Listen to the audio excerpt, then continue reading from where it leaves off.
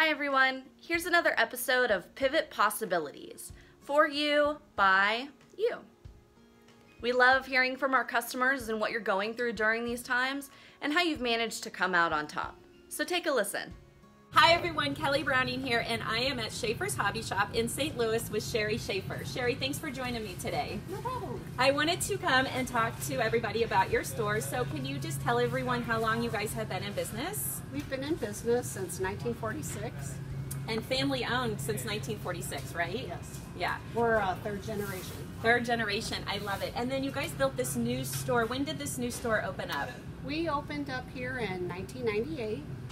Okay. And you guys have been doing great since, huh? Yeah. Yeah. Hanging in there. Hanging in there. So during the pandemic, you guys, during the time, you were closed. Is that correct? We were actually doing curbside service for people. They'd call the store and we'd run around and do all the shopping for them, and when they pull up, we'd bring stuff out to them. Okay. And so when did you guys open back up to everyone? Same time St. Louis County did. It was May 18th on a Monday. Yeah, we're running shorter hours, 9 to 5 right now. Well, we were, and then now we're 9 to 6, so we're kind of extending it a little longer. Okay. And during this time, I believe during the break when you guys, were doing curbside stuff, did you put a whole new POS system in too? Is that what you're working on? Yeah, it's a lot of work. Yeah. But I guess it was a really good time for you guys to do that, right? I mean, with everything going on, or was it a little crazy? It's a little crazy, but it's a good time as you have some downtime to get a chance to do extra stuff. Awesome.